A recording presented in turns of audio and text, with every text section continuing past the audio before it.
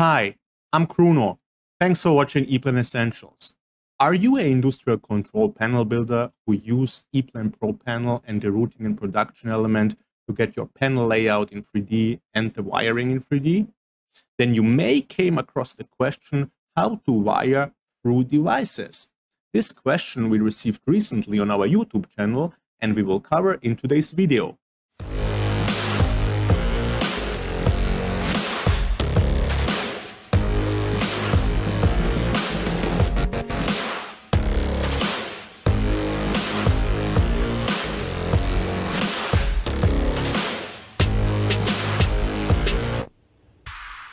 Alright, so we are here in our ESS sample project on the first page of the power supply, where we have connections from the XD1 terminal strip to the circuit breaker FC1.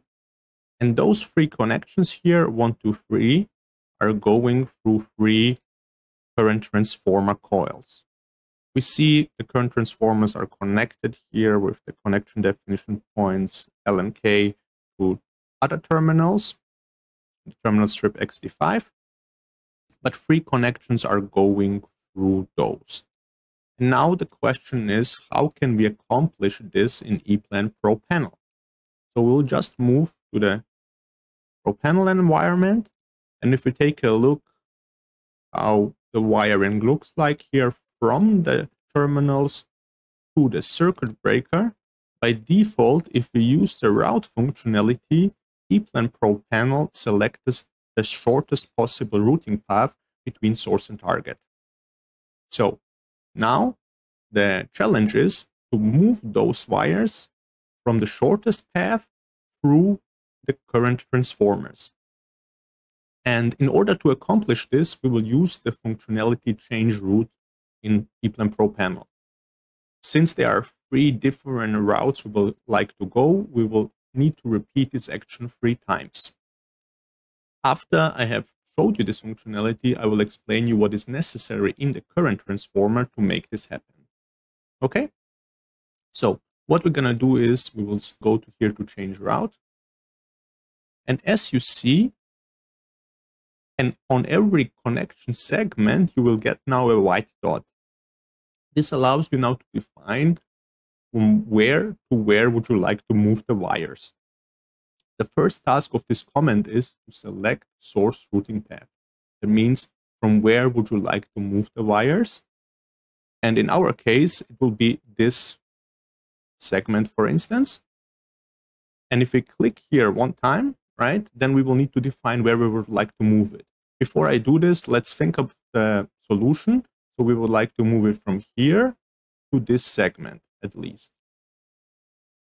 But is this all, or do we need additional information? If we only select this path here, then the wire will essentially go here through, and then after this to the left side, right?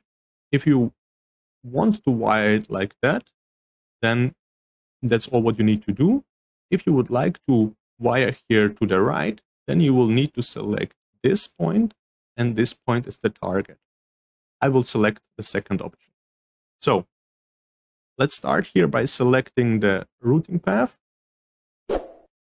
And as you clicked on it, you're getting a direct line. And now you can define the select target routing path. And we will define this point and this point as the target.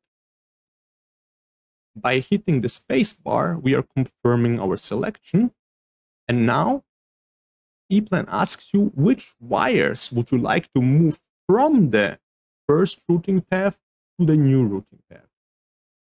And since I said we will need to repeat this action 3 times, we will select now for the first the wire which goes through the first transformer, then for the second, and then for the third. So in this case, I will just select this wire. And by pressing OK, you see the wire is routed through this transformer. Let's repeat this action 2 more times. So select source routing path is this one. Now the second one is here, and the target is again here. We are hitting the space bar. And in this case, we would like to use this wire. We will click here. And as you see, the window is maybe a little bit too big. We will just have here to confirm if OK. And the second wire is landed. And now we will repeat it one more time. Select source routing path. And this is the target routing path. And this is the target routing path. Pressing the spacebar again. And that's the last wire which we will route through it. By pressing escape, we are finishing this command. So that's it, how you can wire through devices. But what do you need in order to change the path like this? You will need to define routing paths and also routing paths through the devices, right? So as you know, EPLAN needs a complete routing path network between source and target to route the wire, right? That means for you, when you prepare the transformers, you will need to define routing paths through this, right? If I now just hide those wires, which I just routed, you will see that here through the current transformer, we have a routing path, right? It means I will recommend you, when you create the macros, to place a routing path in the transformer and then simply connect this routing paths from the transformer to your wire ducts.